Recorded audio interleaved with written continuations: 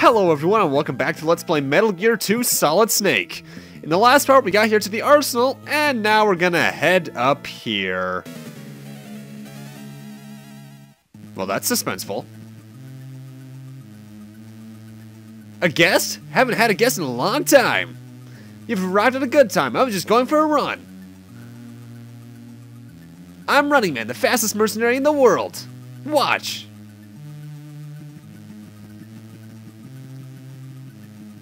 Am I supposed to be impressed by this? Because I'm not. See? Fast, huh? Let's move on to the main part. Hear the tone? It's nerve gas. If you beat me before the gas gets you, you'll survive. A race against time. Let's go. And he's telling the truth about the gas. Your oxygen meter does show up here, so get the gas mask on. Though you can actually leave the rooms that the gas is in, back south to where I was when I started the part, actually. And you'll be able to come back in and have your oxygen meter replenished. Either way, the Running Man is a very easy boss fight, actually. All he tries to do is stay 2 rooms ahead of you at most. And if you place mines in the corridors in between rooms, he's more than likely going to run into it, especially in the one on the right side there between the top right and bottom right rooms. 10 mines and he'll go down, so he's not a very long boss fight either. It's just a war of attrition more so than anything. If you do it right, you shouldn't even get hit. Hopefully the joke that I was trying to make with his voice came through, though, because I can't do a good Jason Griffith. Or Roger Craig Smith, and he's dead.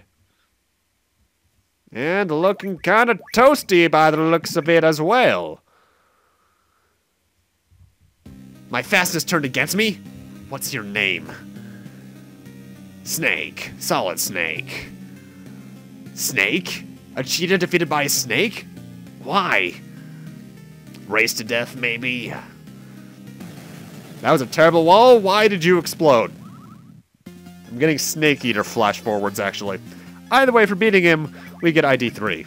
So now we can open more doors! And I'm actually gonna do a little jump cut there to collect the mines I'd already placed down. Either way, now that we have key card number 3, we can head into this door on the right. So let's check this out, shall we? And in here we got some more kids. I really, really hate men with guns. Then I should probably be walking away. There were a lot of missiles here some time ago, but they moved them to a factory at west side of the first floor. God, that grammar. Thanks, fan translators. Either way, what that kid's talking about is that they actually moved it back to the Zanzibar building, the main building that we've been at through most of the game so far. So I'm actually gonna exit the arsenal and head back to the room that we used to enter the jungle, which, for those who don't remember, as soon as the loading time finishes, is right here. Actually, I'm kind of now realizing that's technically a load time on a cartridge-based system. Mind you, on a PC it's more understandable, but not Street Fighter Alpha, whatever it was on the Super Nintendo. God, that was bad. Either way, you're gonna see that camera there. Don't rush it here. I recommend you hug the right walls, all things considered. Well, in comparison to the left wall. Because first off, it's how you can get past this camera easily. But also because on the right side of this pathway, there's less resistance. 2 enemies at the most, and even then, they'll generally stay away from you. And there's also handgun ammo here too, which, you know, all the better.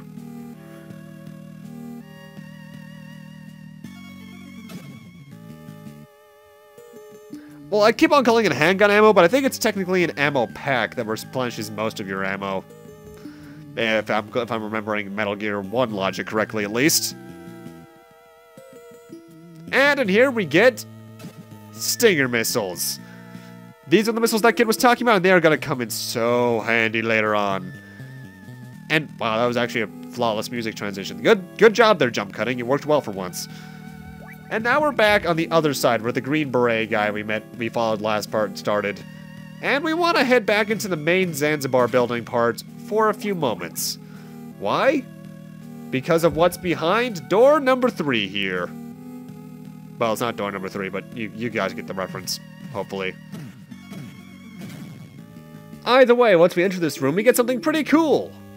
This is the red ID. You might be wondering what that does. Well, let's check our inventory. You're going to notice 1 through 3 are missing. That's because the red ID is all 3 cards in one. Until solid, this is the closest we're going to get to hierarchy cards. And I love this in comparison to the last few games. Oh god, yes. Either way, we're back in that desert we were in last part, because you might remember I mentioned this white triangle up here is the 3rd boss. So let's face it now that we have the Stinger missiles, and that is a Be-Hind-D Mi-24 helicopter. Great. Either way, you're going to want to approach this boss fight from the right side of the screen.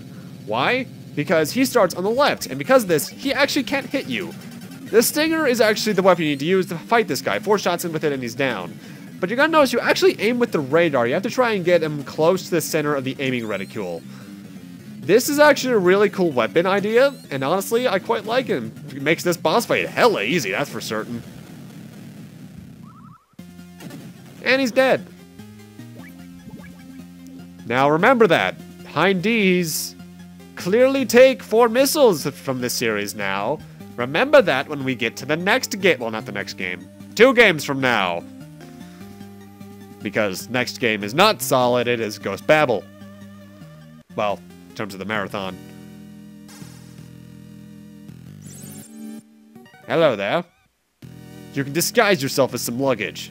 Use your old favorite, the cardboard box. From now on, contact me at 140.66. Over. Random time to change your codec frequency, but okay. And also a bit of a random time to bring up the cardboard box. You might be wondering why he brought that up. Guess what's in this truck? You're never gonna get it. Never gonna get it.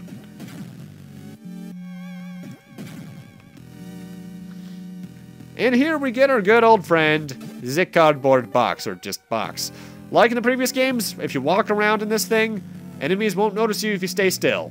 Though I think this time they'll get a bit curious if they see you in a conspicuous spot, though I don't think that was started until possibly solid. Don't quote me on that, though.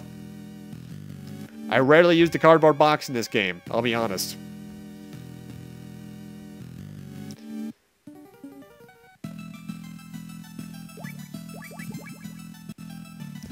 Either way, welcome to the tower building. This place is tall, 30 floors in fact. Also, in here we got some rations. Oh, hi, Holly. Snake, I was discovered and caught. Help! I succeeded to contact Dr. Marv, then this happened. Where? Your location? Don't know, I was blindfolded. Tower building, I guess. Yes! Snake, the noises. From the left, an elevator, a pump-like noise from the right. From far behind, sounds like water streaming. Water, pump, elevator. I've got a sound map now. They failed to notice my wireless, but hurry! I think my snake voice is slowly dying, which is gonna suck, because Ghost Babel has so much dialogue in it I have to do. Either way, this area is a bit weird, because it's shaped like a spiral, with various elevators littered throughout that take you to various floors. Though the one in the middle is the one that takes you up to the top floor. I can tell you that much off the top of my head. But where we want to go is actually the elevator we just saw on the previous screen on the lower end, which is about halfway through the spiral. Also, these guards have probably one of the weirdest patterns ever. They're consistently walking in a spiral to the center for some reason. And as long as you don't step on the grates, they'll never really notice you. Though somewhere in one of the pits that you can crawl into in this room, there's like a ration B-3 or something. I don't know. One of the rations. And yeah, there's actually multiple ration types in this game, if you haven't noticed it by now. I think they heal various amounts and have various uses. I forget the exact reasoning. Either way, we want to head down to Beef 1 and have another loading screen. At least these load times are short, unlike a certain 2006 released Sonic game that I don't really care to mention. Either way, we want to head into these rooms first off, because here we got some ammo packs, which is always good. But in the next room especially we want to head into, because we get a very familiar item. The plastic explosives, or C4. This game works a bit differently than it did in the previous games. In the previous games, they had a timer. In this game, you have to place them with space. Well, first off, hey, are you a friend of that blonde girl? And then blow them up with your primary attack button. Hello there, child. One-eyed uncle told me to watch for a man wearing green. I'm not wearing green. What are you talking about? I have to tell him about something. One-eyed uncle, huh? Gee. I wonder who that is. Hey, wait a second. That's an elevator. There's water in front and behind us. There's a pump sound as well going from the left or so. And this wall sounds different than the others. Guess who that white dot is on the right side of the radar?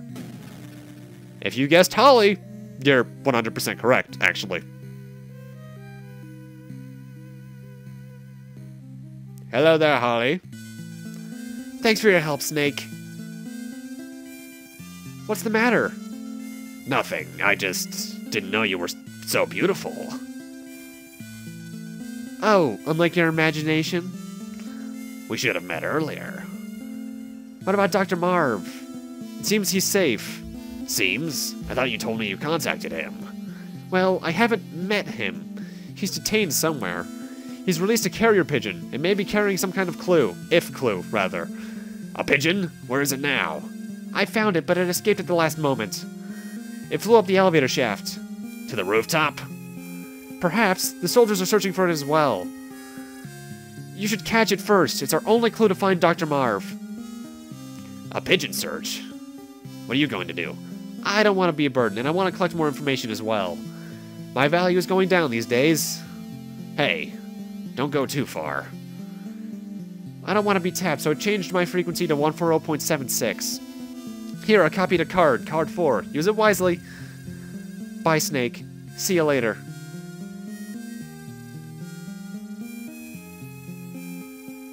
Holly! What? We both live dangerous lives. It's not certain that we'll see each other again. Then what should we say? We can always meet if we're alive. Okay. Goodbye, and be careful. And with that, I'm actually going to cut back to this screen that we were on earlier because I want to head up this elevator. But yeah, how about that? An actual cutscene. Huh. Yeah, it's around here that Kojima's writing style started to kind of shine. We'll see that especially with some of the villain talks later on in this game. Well, there's that and the fact that this is actually attempting to have some amount of character, unlike Metal Gear 1 and Metal Gear 1 and Snake's Revenge, which was just flat military action. If they buried the doorways here, if you hit the wall where they used to be, you can hear where they used to be, rather. And this is more of the same that we just did. If you punch certain walls, they'll sound different, and you can blow those walls up with plastic explosives. Though if I recall correctly, Solid is one of the last games to do this consistently. Because I don't remember doing it at all in Sons of Liberty. It's been a while since I last played Snake Eater, so I don't remember that game too well. And Guns of the Patriots was a bit too actionized. I saw a lot of green pineapples in a room south of here. Gee, I wonder what shaped like a pineapple and is green in war. And I'm thinking back, even though I'm so close to platinuming 5, I forget if there's actually any bumpable walls in that one. I know you can use C4, and it's one of the preferable ways to take out some armored vehicles, but Speaking of platinuming, I finally platinumed Final Fantasy X HD. Took around 180-something hours, but I did it. And now I never have to play that game again until I eventually do a Let's Play of it. Yay! Seriously though, that takes forever. If I have to do the post-game stuff, I'm just gonna reload my old save files. Because stat maxing is ridiculous! Either way, let's head here for a pretty good supply area. Rations, some plastic explosives, and some ammo. I don't think you can particularly spam that room, but still. One-eyed uncle is a kind father to us. He hates grown-ups. Huh. That's a weird thing that they rarely ever bring up about the character they're talking about. And here we get our green pineapples, grenades. You're going to need these against the next boss, so grab them now. And now we're back in this room near this other elevator. But this time, I want to head to the center of the spiral. I think the rations, by the way, that you can get somewhere in these areas are either in this pit, that pit, or the next one. I know there's a ration in one of those little crawl holes. Actually, now I think about it, it might be that one right there. Huh. Well, either way. We want to get into this elevator and climb it all the way up to floor 30. Which, yes, they do actually show us going through every particular floor. I didn't expect that kind of realism in Metal Gear.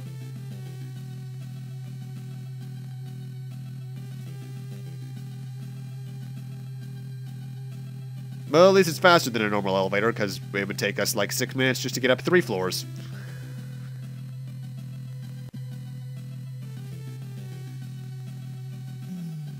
And we're finally there. Get your grenades and a ration out, by the way. What the? What's this? A trap? Exactly! It's a trap to catch a fox alive, Foxhounder! What kind of waddling animation? I'm Red Blaster. I'll cook you slowly with my grenades, and I'm actually gonna fast forward this fight because it's really simple and really easy. As long as you maintain the pattern I'm doing with dodging his grenades, you should rarely ever get touched. 25 grenades to his face will take him out, and it's honestly nothing too bad. The only thing you have to really look out for is that his grenades have a surprisingly long-lasting area of effect. Beyond that, though, not a very hard boss. In fact, the past 3 have been surprisingly easy. You'd think the Be-Hind-D would be harder than a guy with just hand grenades, but no. And with that, we're just going to rub against these traps in order to get past them. It's actually a surprisingly ineffective trap. I think you can actually move on to this room before killing the boss, even. And with that, and me narrowly avoiding a pitfall, I'm going to need to end this off here. Thank you guys for watching, and in part 4, we'll be hopefully finding the carrier pigeon and seeing what we have to do after that. See you guys then.